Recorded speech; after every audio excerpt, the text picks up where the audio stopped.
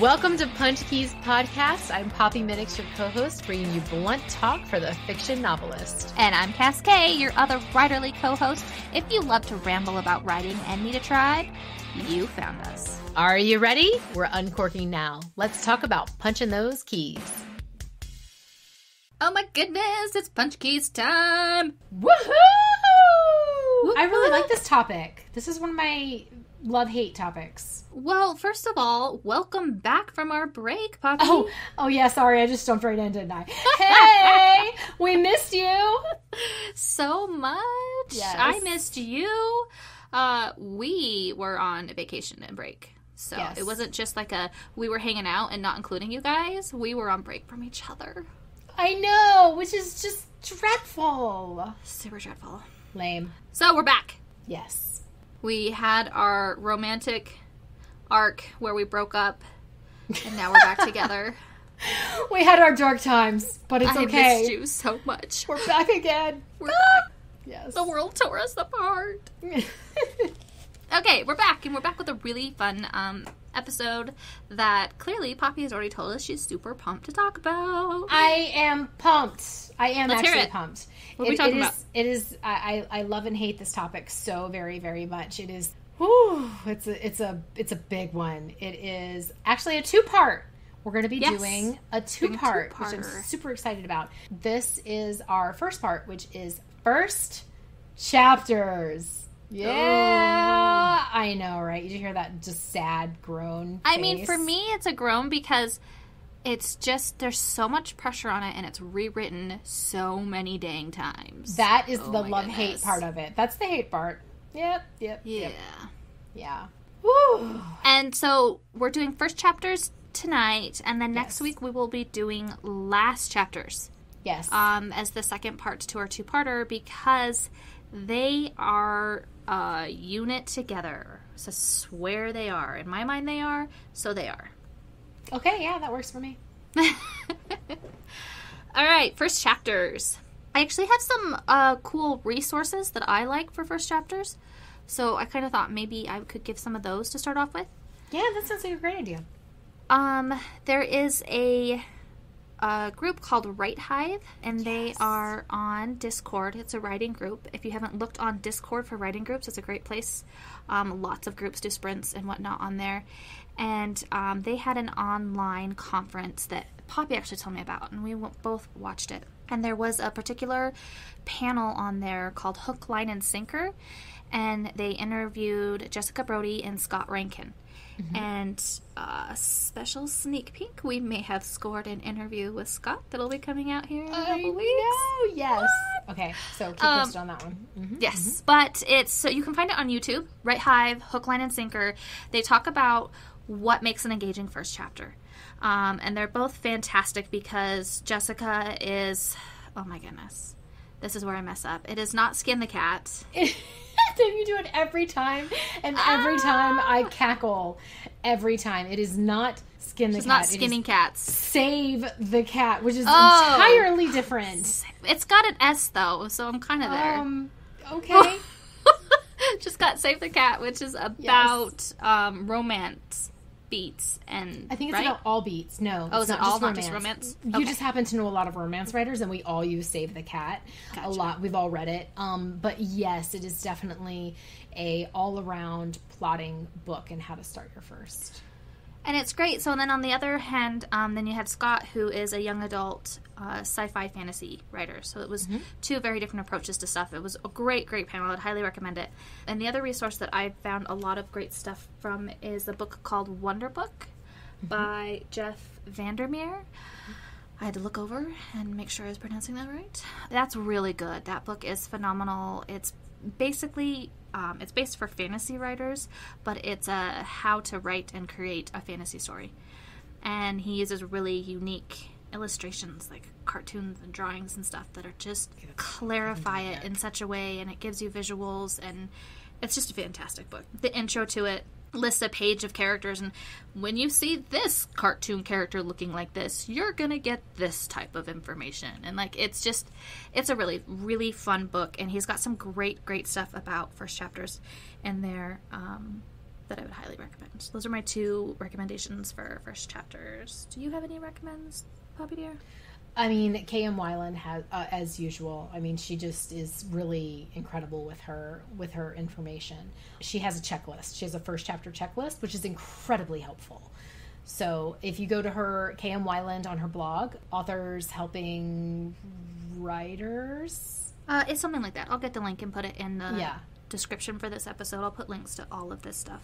Fantastic. Yes. So K.M. Weiland, she has a first chapter checklist that is incredibly helpful in getting your first chapter and just thinking about it, because I just remember when I was first starting out in writing and trying to do these first chapters, I'm like, yeah, I got my first chapter, and then going back and editing it, and I was like, okay, this is great. And then having people read it and be like, I don't know what's happening. Like, I don't know where this person's going, or like, what's going on here? And I'm like, and then I went and found her and found this first chapter checklist, and I was like, oh, I hadn't thought about what the mission is of the protagonist yet, because I was just so excited about it and trying to make sure that everything is in your first chapter so that it's not just hanging out, set a scene, which is awesome, but it's so many different things that need to go into your first chapter to pull the reader into the world, to the mission, to the motives, to everything. And there's so many things that you need to do in your first chapter to make sure that it hits the right tone and that people continue reading, because that's the most important part. You want them to read past the first chapter. Well, let's go over all of those so many things. All right. The first thing, obviously, is your first line. No pressure. Yes. No pressure on that first line at all. I've only rewritten it like, I don't know, a bunch of times. I think the trick for me, I finally got a first line that I like, and I think it's a first paragraph that I like. So maybe I'm not, oops, sorry, that was the door on the side there. I wouldn't say I'm great at first lines because I have like a slow start into stuff, so I don't always have that captivating grabber. And you should have a first line that really breaks the reader out of their norm and routines. That's what I'm striving to do lately with my first lines. So it's something that shocks. If it's an opening line that says, "Today I skinned a cat," I don't think I'm going to be a very likable character. But that's a first line that really makes someone stop and be like, wait, what? That's not something I normally hear. So it makes me pause. And I'm trying to find stuff like that with my writing where it makes someone pause. Just that first line. It breaks them out of what they're thinking in that moment, breaks them out of their house, their parents, their kids, their siblings, their roommate, their whatever they have going on around them. It's like, oh, nope, pay attention to me. Right here, this story is starting. Yes. I'm trying. I'm working on it. It's your opening scene. It's like your everything is in that one tiny little line. Yeah, it's not scary at all trying to figure out. No pressure. What about everything? Theme, character, setting. Oh my gosh. How do you go about picking a first line? Like, what do you do? Oh, well, that I pick a first line in about edit 60 for my first chapter. Okay, I shouldn't have said that. But seriously, I mean, it's one of those things where I write the first line, right? I roll in, I write the first line. Ha, that's funny. That works for me. Great. Continue on. Keep going. I write the first chapter. I write the second chapter. I write the entire book. And then I go back and I'm looking at this line. And I'm going, okay, once I write everything, what does this story mean? What is the tone? What am I trying to portray? What is the character's goal? What is happening? What is it that grabs you as a reader into something and just sucks you right in and goes, oh, I need to pay attention because this one line is big. It means something.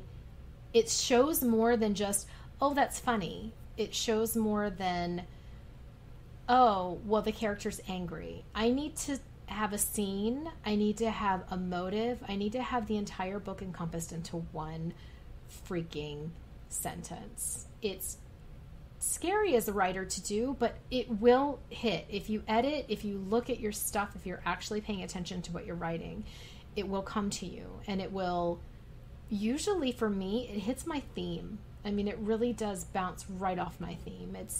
I'm one of those writers where I don't necessarily know my theme right from the beginning.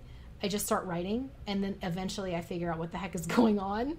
with my writing, it depends on the book. Sometimes I will plan out and all that good stuff, but I don't always have like what is happening with theme. I never think about that really when I'm first starting. I think about my characters and I think about my setting and I think about, oh, this relationship that's happening, but what does it mean to the person? That usually comes once I get to know the character a little bit more. So my first lines don't come for a while. I don't think I ever use theme in my first lines. Like, I want it in my first chapter, but I mean, right now, the one that I feel like, okay, that's going to work for a start, is literally one word for the first sentence. I don't know if that's a great example. But it's an onomatopoeia word. Do I get bonus points for that? But I think I look at something, like I said, that takes the reader out of the world they're in and into my world. But because I write fantasy, I'm usually trying to introduce them to a new world. So I want something that first sentence, I want it to snap them some type of visual, some type of sense evoking moment. So they're all of a sudden in a new world, and it's got to be in the voice that you got to hit the voice of that protagonist. Like, in the first line and everyone after, you got to hit it really hard right away. Yeah, those are the things that I grab for. Which, the protagonist. It's about your protagonist. I mean, that's a huge part of your first chapter. That's kind of the point of your first chapter, is introducing this protagonist, this person that you want the reader to care about and go on a journey with, right? Yes. So how do you do that? Tell me all of the secrets so that I can go do it right, please. I don't know. Like, there's certain ones. I'm trying to figure out, like, what I've done in my first books, or in the first lines of my books. I mean, I loved my first book that published. I love the first line to that. I'm going to get it tattooed on me somewhere. I just freaking love it. Give us the first line. It sucks to be a siren. That's the first line of my book, and that is I like literally that it has the theme. So much character voice in it. Yeah. It's my protagonist, and she's a siren, and you would think that it's all freaking fantastic, and it's totally not. And it sucks to be a siren, and she's going to tell you all about it. And so for me, that took a while to get to. That was a later stage edit where I was like, oh my God, this is the first line. Like, it just smacked me upside the head, and I was like, no, this has to be it. And once I had it, I would move chapters as long as I kept that line. Like, once I figured it out, that was not moving. So that there was no convincing me, not that anybody did, but there was no convincing me otherwise that was going to be a different line. So I think, like, once I hit it, I hit it. I can't think of anything better to open that book than that line. But man, did that take some brain power. And that took a long time. And it took me figuring out through the entire process and going through the entire book a couple times to figure out that was indeed the last line. I mean, the first line. First line, last line. First line, last feels line. Like the same after you've gone through so many edits. Super important. It does feel like the same thing. It's like, wait, where's that one? I don't even know. It's a big circle. Like, it's just like, who knows? Yeah. So, but that's what happened with me, and I really enjoyed that, and it said so much on the theme, and it said so much about the entire book. It was literally encompassed the entire book. You have to think about so many. It's so important, and it's scary to think how incredibly important that first line is. Yeah. But it is a constantly talked about thing. You talk about, but like, at least you don't have to get it right the first time. You don't. I mean, gosh, when you just throw stuff out until you figure out what the heck your characters are doing and what your book is about, and even if you plotted it, you still don't. Maybe some people do. I never know when I plot of what sort of I pretty much know the tone because I know my author voice at this time, and I just can't get away from certain tones. But I just don't know my character quite yet, and like what their goals and their mission, and that might alter a little bit, and I don't know until I get to the entire thing what it's going to be. And that's okay. I mean, and I think even if you are plotting things out, you're still it's okay to edit that first line as many times as well. And it's funny because I had that first line, I had that line, but it wasn't in the place that I wasn't starting the book, and it should have been. I think that's a common thing too. A lot of times I've seen that so many times. People tend to start in the wrong spot. Right. So where you start in the story is huge for your first chapter. Yeah. And it's, I've been doing I just got done doing a round of querying for a manuscript. And so many agents in so many places talk about it's important that you start your book in the right place. Yes. So, my goodness, think about that. Think about if you can have a line that, I think, you can do theme, you can do setting, you can do whatever, but I think the biggest key, I think that we would both agree on, is character voice. Oh, I agree with you completely. Yeah, it's got to be something where the character voice just shines. Yes. Character voice, protagonist. The protagonist. I mean, it is about them, you know? It really is. And so you're following this person and you want your reader to connect to that person and be invested. And having a first line that sucks them in and gives them thoughts on what this person is all about is just instantly adhering your reader to your work. So that goes into the next topic too, of having a likable protagonist, and I hate that phrase. Yes, right. So many places you're going to see that on checklists for a first chapter is having a likable protagonist. I am going to say, stomp my foot and throw a tantrum and say they don't have to be likable. They just have to be engaging. Engaging is great. It's true. I need them to be engaging. I have to see what they do next, or what happens next, or how they react. I need that voice to be captivating. I don't have to like them. I don't have to like them for a while. I need to eventually like them. I can't go through a book that I dislike the main character. Well, what's dislike? Dislike is that is really hard to define, because so I think you're right. Engaging. You're right. I think of two authors who do this really well. One obviously is like the king at it, Stephen King. Yes. He constantly has characters that I hate. Like, he has despicable characters that are just. But I want to see what happens. I want to see what's going to happen to them in the world. I want to see the people reacting to them. I want to see what happens in the story. The voice is unique, and it grabs me, and I'm going through it. You know, and I wonder, too, if part of that is a little bit of a genre difference. So, like, I can start a book and have it be a serial killer talking about killing someone. Right. And obviously that's not a likable character. Yeah. But I want to see why they're doing it, who's doing it next, who's catching up on hints and clues. I want to be in that head that I don't understand, and it fascinates me, and it's a unique character. It's an engaging character. And so that's why I think they don't always have to be likable. I think V.E. Schwab does it really good, too, with Vicious. Yes. She borders the line of likable characters, for sure. I mean, technically they're villains, yeah. And the second one is not likable at all. But the first one is very likable, and he is not a good person. And so I think it's engaging. It's having a good handle on that character voice. Yeah. Where you can nail it in that first sentence, and you can keep it consistent throughout. It's like you walk into a room filled with people. Mm-hmm. And everyone's talking, and there's just one person in the room. By the way they're standing, their expressions, you catch a line of what they say, and your attention immediately goes to them, and you're like, what are they talking about? Right? Like, what is that Who about? are you? Yes. That needs to be your protagonist. I could agree with you on that one, yes. Yeah, so stick all of your characters in a room. We've talked about this before. There's the Great Gatsby writing exercise. I think we've talked about that before. We have talked about that before. Yeah, so let's do that. Throw all of your characters into a ball, even who you think your protagonist is. Everyone. Yeah. And who is the character who is shining the brightest and is the most engaging and most interesting? That's your real protagonist. That's interesting, too. If you can't decide, if you're like a multi-POV writer, and you can't decide who your POV should really be starting with. For the first time ever, I'm in the process right now. I'm doing a concept, and I think for the first time ever, I'm going to do multiple point of view for this story. I'm so scared of that.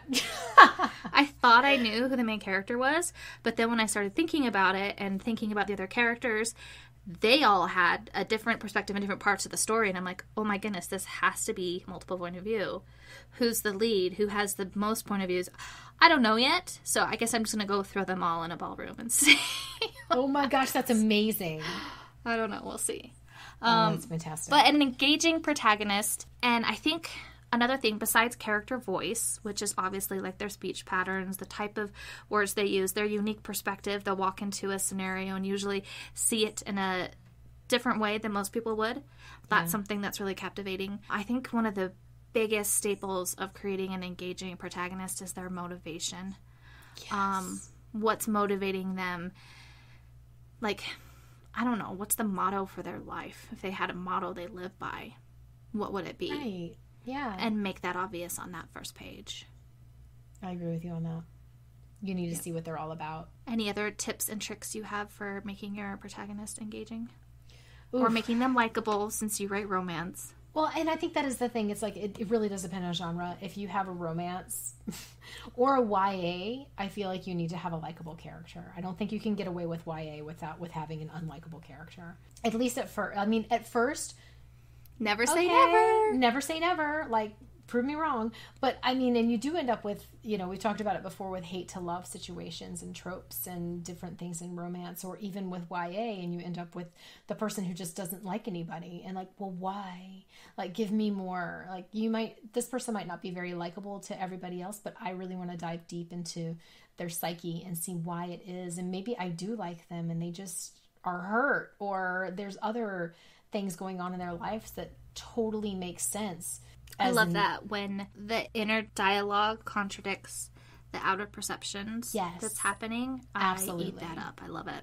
I do too. Because we all know those people who just don't like people, right?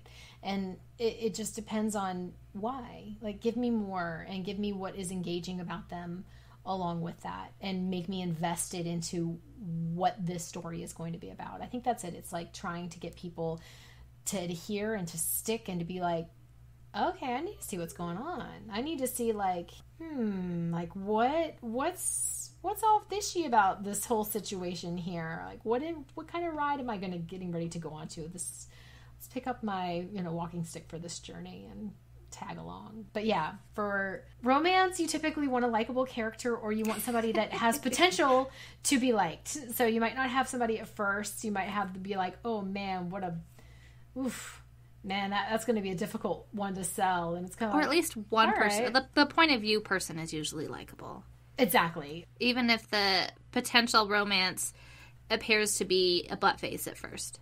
I love characters that start out and you're like, what a butt. Like, really? Like, why do you have to act that way? And then all of a sudden there's just some part of them and you're like, oh, you're going to get hit with a romance. It's going to smack you upside the head. I am here for this. Yes.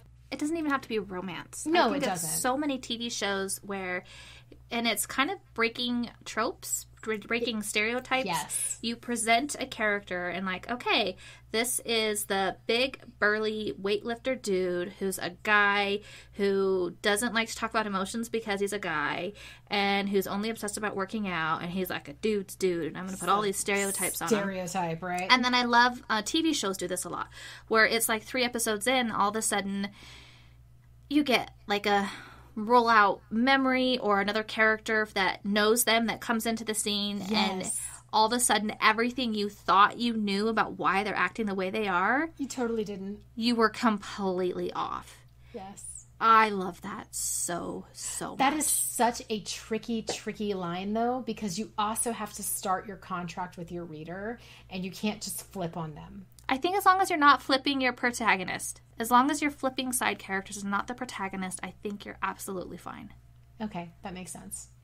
Because, yeah, you have to be careful with that, because you can't sell a story from your first chapter and then be like, just kidding, 3 chapters later, it's not about that at all. It's about this instead. No, I was being coy. And it's like, no, you're being a butt and nobody wants to read stuff now. I'm just kidding. Some people really may. But set up the expectations of your book in your first chapter. You can't just sell something to somebody and then completely change your tone and completely change your character and have them be not what they thought, or kill them off. God, do not kill off your main character. Well, maybe some people might, but you can, but then what are you going to do? You know? I mean, if it's point of view and depending on your genre, you can totally kill off your main characters. Poppy's just in romance talk right now. Time out though, because there's some kick-ass like sci-fi that does that. So I am totally not talking about you sci-fi people where you're like, well, I'm going to kill them off and make them an AI. Fantasy does it. All in it. Okay, cool. You kill off your main characters. Fantasy does it. Horror does it. And doesn't bring them back? Yeah. What do you do with them then? What do you do with your protagonist space? What is it? Game of Thrones kills off everyone. That was not the POV though. That was not the main POV. It was a main character. Multiple point of views? It's not a single point of view story. It is per chapter. I have to go check that out. It's been a really long time. So none of the chapters that have a point of view are ever killed? Not when you're in that point of view. Are you in the point of view? Oh my gosh, I have to go look that up now. It's been literally like decades since I read it, and I don't remember now. Oh no. So yeah. That's a thing though, like killing off, like no one being safe. That's kind of a trope that is in several different genres, and it's actually a thing. Well, and if you have multi-POV, I can understand that. But if you're starting out in like the POV of like a whoever, and then you murder them off and switch POVs after you've been 3 chapters into one head, it's like, wait, what? Anything where you die in the end, it's still the journey. Okay. You're saying you can't kill someone in the first chapter? I'm saying you can't kill somebody in first, second, third, fourth, and then just change the book completely and have it be something completely not what was expected. I'd completely disagree. Because killing someone could be an inciting incident and completely changing everything. I cannot imagine killing off a literal main POV character and then having it be, unless it's AI or some kind of paranormal, now I'm a ghost or something like that. But for me, I think it's more of the, okay, let's not talk about the killing off part. Let's talk about the completely changing the book in a way that doesn't make sense for the first chapter.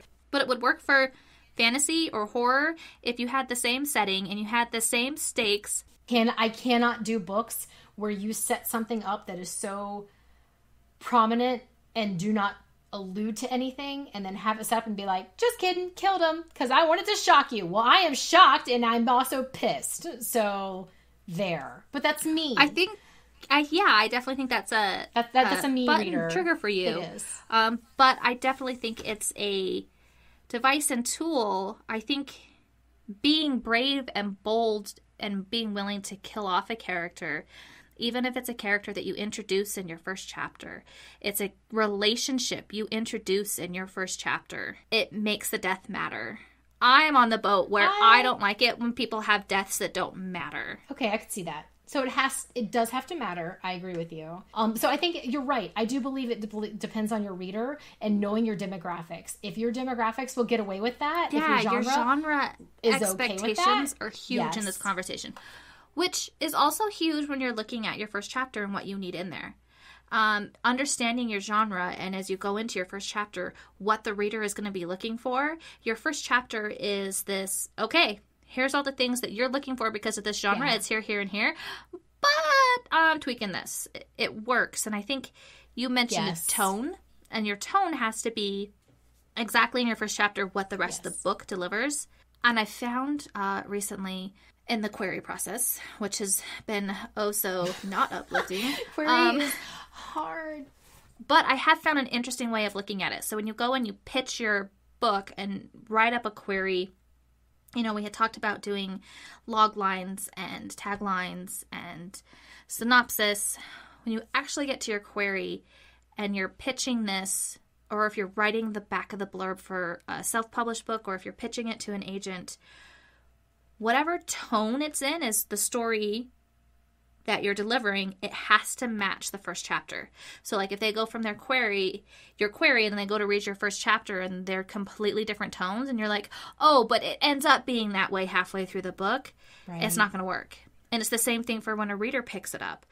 You can't be like, oh, but hold on, because your genre expectations or the things you want is coming. You just have to hold on, or the tone and what happens changes. You need to have a tone and a character voice that they like right away. You can't expect them to hold out and wait to get to the part where they're going to start liking it. So that's something I've had to work on. I've had to do some readjustments to my first chapters because I'm like, just hold on. I just have to set things up and then you're going to be okay.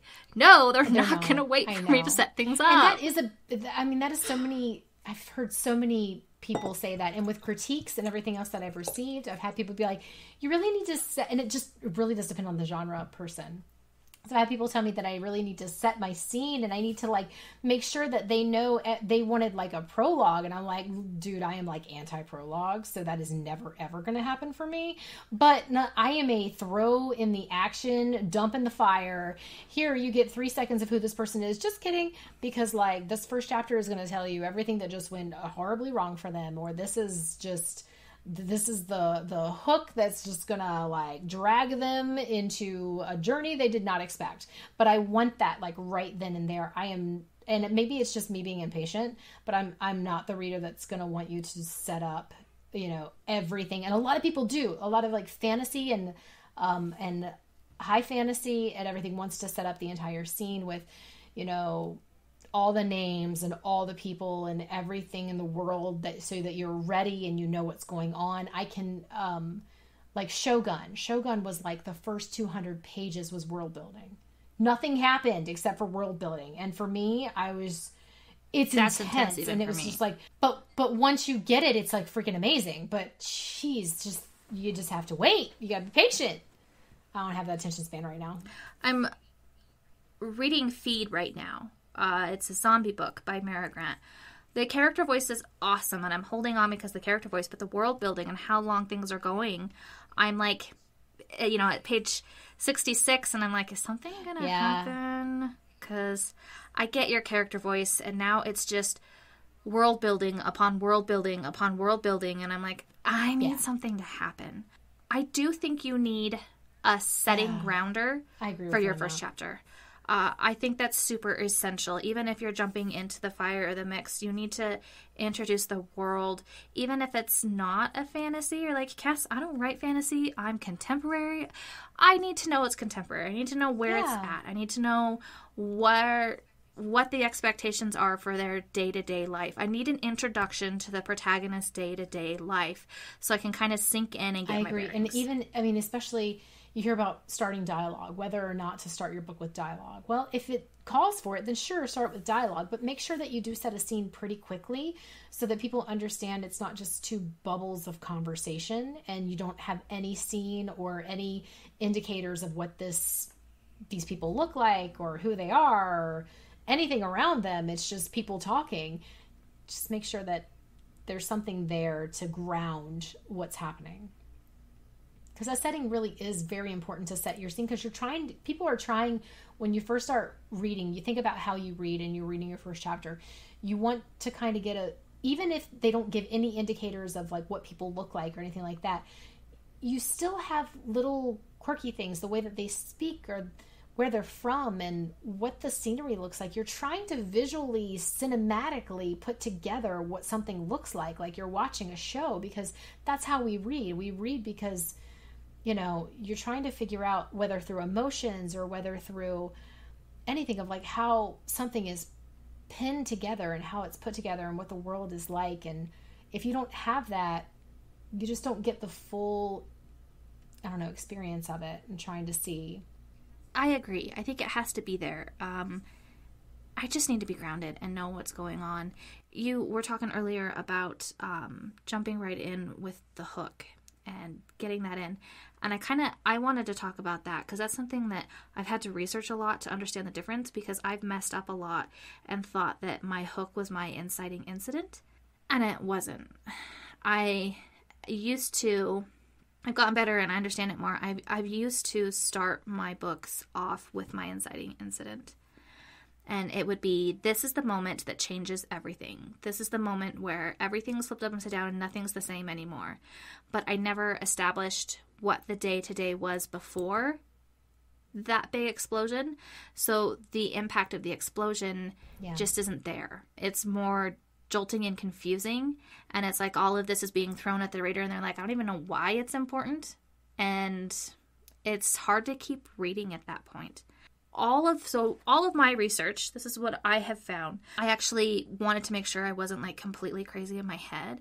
And so I went and looked it up, and K.M. Wayland says it's like 12% into your book is when your inciting incident is. I think like right around end of chapter 2, beginning of 3 is kind of like an ideal spot for an inciting incident. But your hook comes in chapter 1.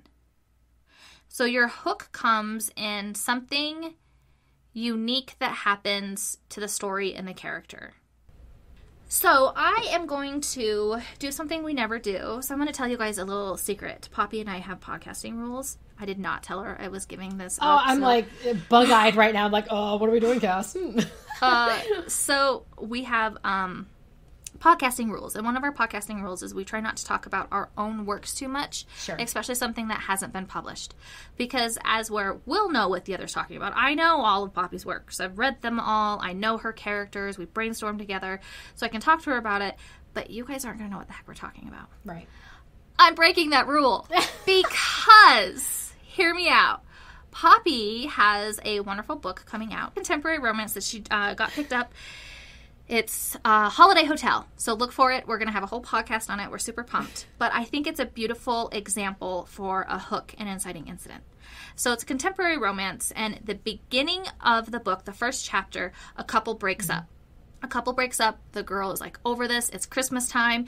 She decides to go and have a island vacation by herself. Screw this dude. So she goes there. She gets to the island. She meets, obviously, hunk face romance partner. And you think that's the inciting incident. It is not. So the hook is the breakup and her going to the island. They meet. This guy's alluring, super cool. The inciting incident comes when there's a conflict and why they can't get together. That's your inciting incident. And I think it's a perfect example of something engaging that happens and super excited and you're on the girl's side. There's a bad breakup. You want to go with her. You want to cheer on. Girl power. Roar. And hot guy. But the inciting incident is the conflict that stops whatever goal your protagonist wants from happening. It is. And so you have to have those layers. And I, as a fantasy writer, tend to have the whole Alice in Wonderland experience where she drops down the hole. Yes. And I always start it off with her dropping down the hole. That's not where Alice in Wonderland starts. Right. That's the hook. That's, Is that the hook? That's the hook. I think that's the inciting incident because it changes. She falls down Falling down chasing the hole? the rabbit is the hook. She's doing her thing, and there's a rabbit that does not fit in the world and has the watch, and he's wearing a coat, and he looks totally different, and she chases the rabbit. Oh. Okay, cool. Super engaging and different, right? I like that. Yes, absolutely. And so I think it's important to sit back and look at what your inciting incident is and what your hook is and make sure you don't have both in the first chapter.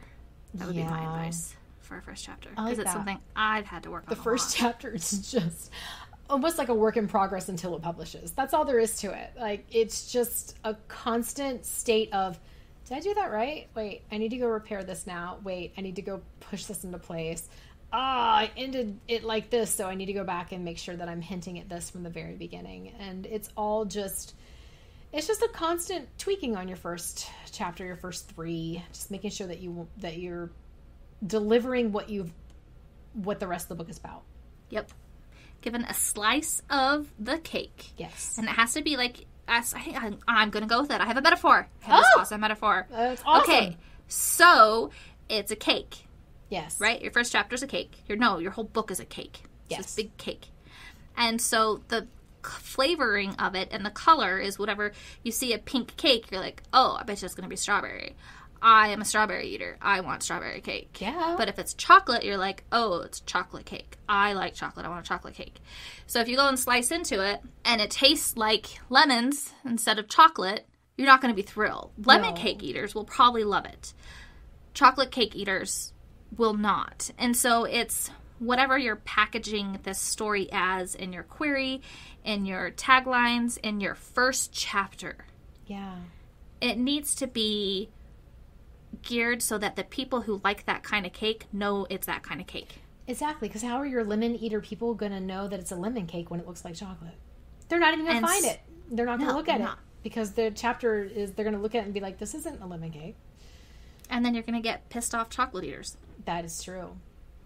They're going to be super mad. I am one of them. I'm going to be really mad at you if I go to eat chocolate cake and it's lemon. God. We are not going to be friends anymore. I'll be thrilled, but I would probably start with the lemon, so I'm going to be really confused as to why this chocolate cake tastes like lemon. I like lemon, but when I want chocolate, I want chocolate. That makes sense. I understand. Yeah, just leaving it, having people need to move to the next chapter is so fun. having it be almost like a mini cliffhanger is always exciting for me.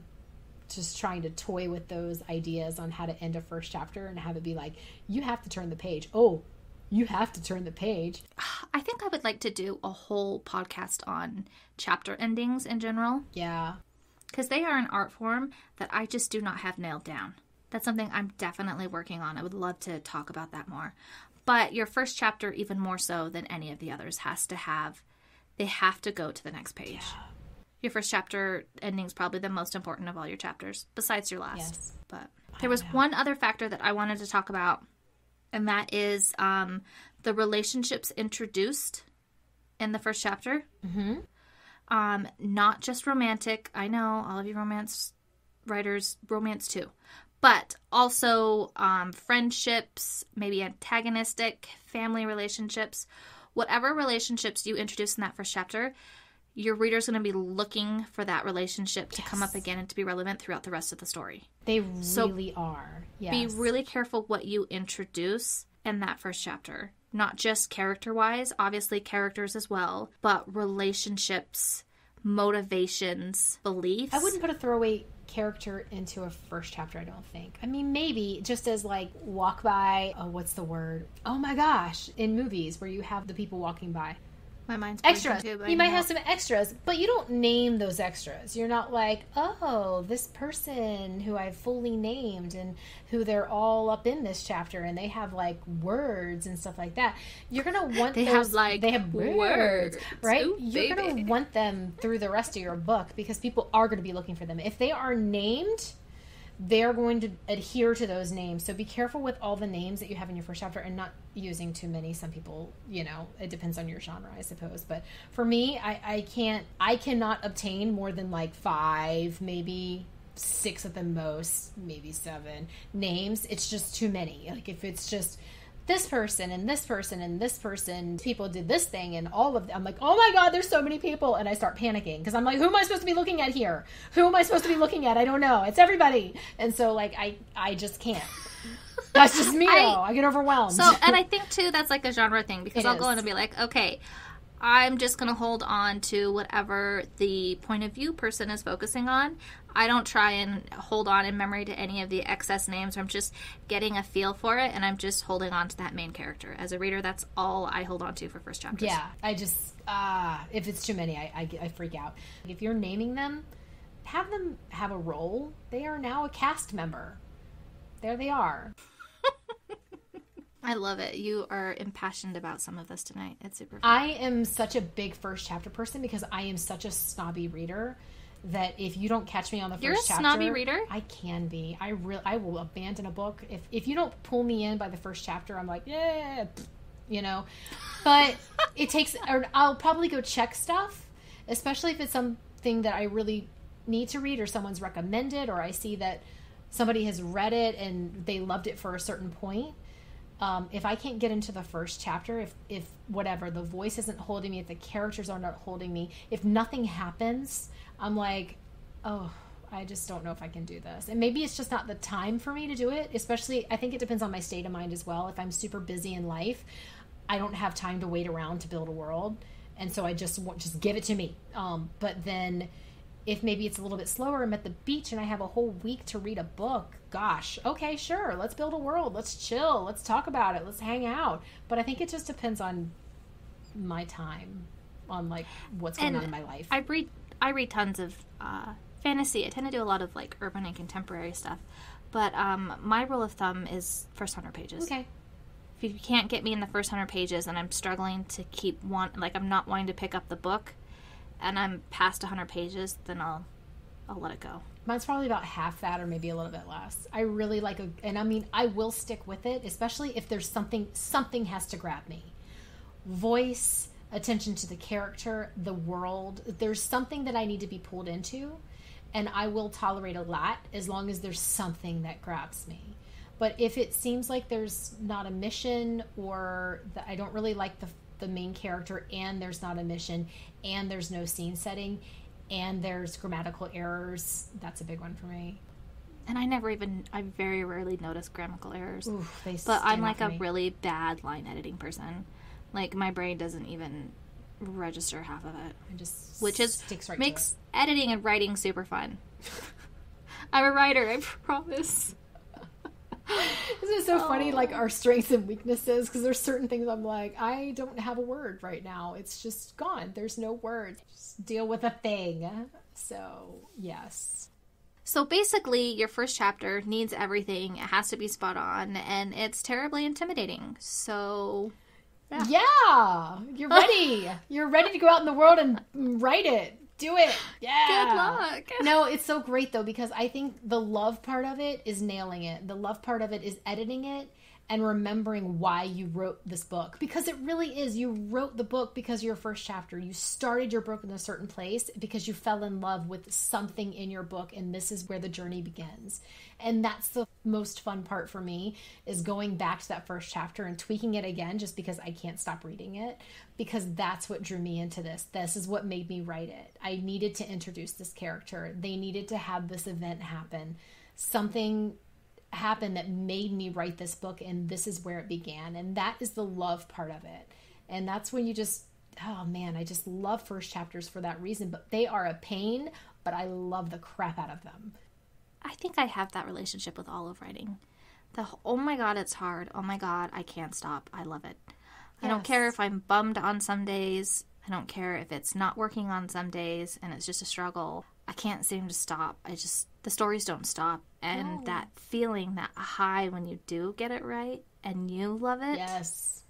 Yeah. I love it when I go back and just try to edit something and then I just read. I just keep reading and I'm like, oops, I just read 5 chapters of something I've read 14 times before because, editing. So those are great. Like, write what you love to read, but that's where your story begins. And that is really, really fun when you get it right. And when you edit it and when you realize what your entire story is about, and then going back to that first chapter and being like, oh, I know what I'm doing now. I know what's happening. She isn't quite like this. She's like this instead. Or I need to build more of my world. Now I know what the world looks like. Let's add it into the first chapter again. Those are super fun moments because it's clear progress.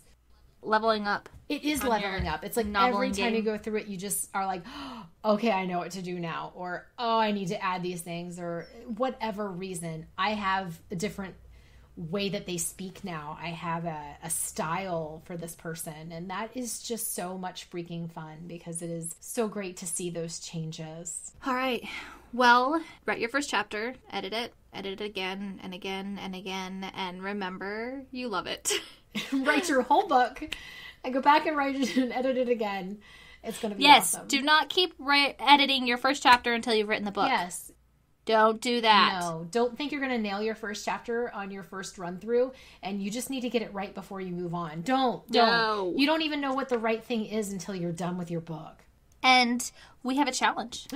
Yay! We have a challenge. The challenge is I would love to hear first lines of the current work in progress you have going on. I love first lines. Give them to me. Give us all the first lines. They're so much fun. Gosh, I love first lines. All right, keep punching the keys. Don't give up on yourself. You got this. Thank you so much for hanging out with us. And if you liked this episode, please subscribe and give us that clickable 5-star love. Got writer questions or feedback? Reach out through our website. And until next time, make sure to punch the keys.